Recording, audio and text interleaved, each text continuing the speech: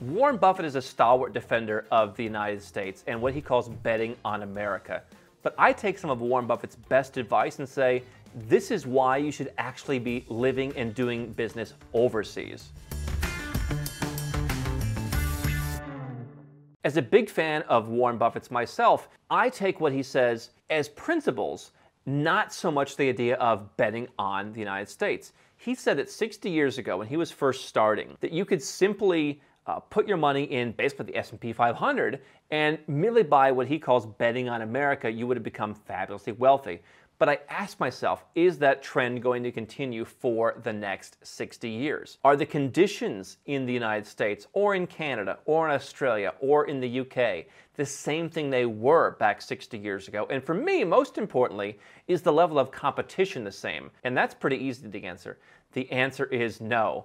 There was no Dubai, there was no Kuala Lumpur, there was no any Central Eastern Europe where you could go and you would want to put your money or you would want to live 60 years ago, let alone 30 years ago in many cases. The number of places that are competing for investment dollars, competing for bodies, competing for talent is unparalleled compared to when Warren Buffett took over Berkshire Hathaway. So I wanted to go through 6 of Warren Buffett's best leadership strategies to the idea of you living overseas, going where you're treated best, and keeping more of your money by paying less tax so that you can invest more back into your business. And the first rule of Warren Buffett is buy with good leadership. So good leadership matters, and having good leaders of a company matters as well as in a country. Do you see good leaders in the West, and do you believe your vote counts? What I would say a lot of us see is politicians who are fanning the flames of folks who feel like they're not part of society, who feel like they haven't gotten what they're supposed to, saying it's your fault for building a business, and they're going to not only use that against you personally, and there's going to be more and more social unrest against you. We've already started to see that during the pandemic, but they're going to use that as an excuse to raise your taxes more and more. Now, Warren Buffett would say, hey, you're still going to be an investor no matter how high tax rates are, but why would you want to go back to the days of 50, 70, even 90% tax rates, particularly on investments when you've already worked so hard, and particularly when there's somewhere else to go. So if you don't believe the leadership where you're living is doing a good job, that's a sign. Just like you wouldn't invest in that company with bad leadership, why would you invest your time and your money into a country with bad leadership when there were other options? Now, the second piece of Warren Buffett advice is you're going to have a hard time getting ahead if you buy at the wrong price. This to me speaks that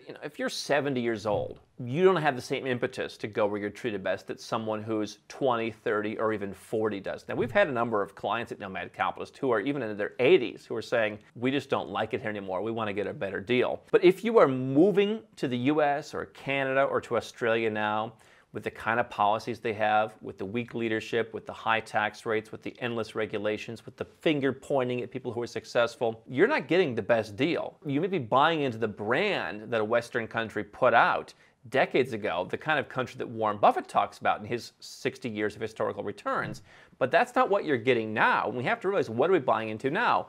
Well, if you're 25 years old and you're just starting your business in one of these Western countries now, that's kind of the same thing as moving there because you have the choice not to live there at all. We've had a number of guys in their early 20s who are making multi-millions per year, and they call and say, hey, I want to move to Dubai. And we'll say, okay, well, there's actually Italy works, and Greece works, and Panama works, and Thailand works, and they can choose from any number of places that Nomad Capitalist can help them move and help them lower their taxes. There's plenty of people who are just starting in their business careers, the early years, and they're already doing well, and they realize, I'm paying way too much. I'm not buying at a good price. I'm buying at the wrong price if I decide to stay in my country. And so the best time to decide that is in your early 20s, but even if you're 30 or someone like myself who's closer to 40, you still have many of your best earning years ahead of you. I mean, Warren Buffett at my age had a net worth of, I think, about $30 million. And look at him now. I mean, the potential you have, if you still have many years ahead of you, you have to make sure you're not going to buy at the right price. And so Singapore as a country has raised their price to get in terms of what is required to immigrate there. So depending on how much money you have now, you may want to choose a place that's more open to people who are up and coming, right? But at least the countries that are raising their prices like Singapore have offered value. Western countries are living off of their brand, and you're buying in at the wrong price. Now, the third lesson from Warren Buffett is confusing revenue growth with a successful business. Tax revenues in the U.S. are at an all-time high, but what do you get? We recently talked about how in some parts of the U.S., healthcare is at the same level of Sudan, literally, the country where the U.S. Embassy airlifts themselves out and, unlike other countries, leaves their citizens to fend for themselves. And so just because your country's revenues are going up does not mean that the business is more successful. Western countries are more and more in debt. They're in worse and worse fiscal health. And you may say, hey, what does that matter to me? It matters that they're going to raise your taxes eventually, and they're probably going to close off some of the avenues for you to leave with higher exit taxes. They're going to make it harder to give up your citizenship. They're going to make it harder to leave, give up your tax residence. And so don't confuse revenue growth. Hey, more stuff is going on in my country with this is a successful country.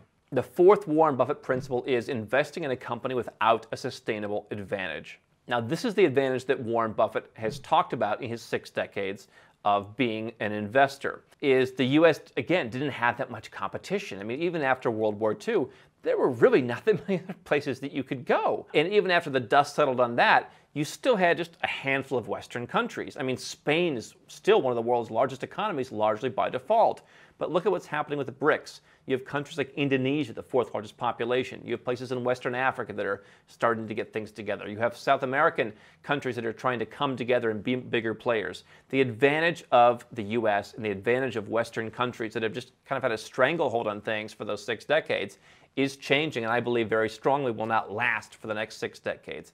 I'm not saying it ends tomorrow or that it ends with a thud, but over time you will be the frog in the boiling pot of water if you believe that Western countries have this unassailable advantage, the moat, as Warren Buffett calls it. That moat is getting more and more dry every year. Now, the 5th Warren Buffett principle is avoid leverage. It's very hard to go out of business if you don't have debt. Peter Lynch, another legendary investor, said you basically deserve the world's MVP award if you can bankrupt a business that doesn't have any debt. And yet look at Western countries. They are laden with debt. A place like Singapore has no net debt. And so they decided to be fiscally responsible. And look at the results. Their tax system is extremely low for money that you earn in Singapore. And they can even say the money that you're not earning in Singapore while you're living here, we're just going to leave that alone. And so you can cut your tax rate by, in many cases, 70 to 80% by moving to a place like Singapore. Obviously, there are other countries you can move and you could cut your tax rate by 100%. But the point is, leverage kills businesses and leverage will eventually kill countries. The economy may not tank, but they'll just say, hey, your tax rate's no longer 39%, now it's 49%. And at what point are you going to say it's not worth it anymore? You may lose millions of dollars over your lifetime just because those tax rates went up to pay for the leverage the government took out because no one else wants to pay the bill and they'll stick you with it. And the 6th and final Warren Buffett principle is don't make life any harder than it has to be.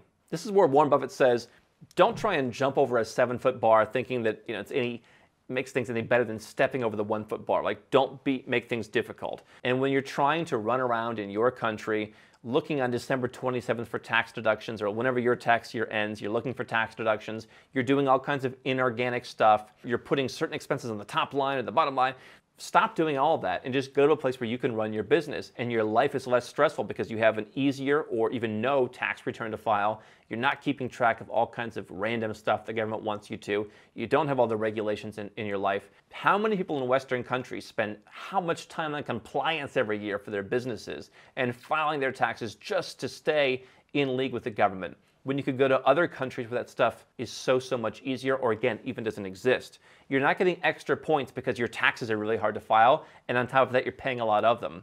And so if you could go to any of the tax-free countries that Nomad Capitalist helps people move to, and you could make your life so much easier, that being organic would, in my opinion, lead to greater and greater business and personal growth for you, because you're going to stop doing things that you're doing only to avoid extra compliance. So Nomad Capitalist helps people figure out, how do I legally move myself and my business from where it is now to a place where it's treated much better? How do I reincorporate? How do I move my employees? How do I handle employees around the world? Where do I live? Where does the business live? Like, how do I simplify all this stuff? And it's probably not just moving to one jurisdiction. You probably want things in a few different jurisdictions if you want to make your life as easy as possible and get as much money back in your pocket as possible to reinvest in your business.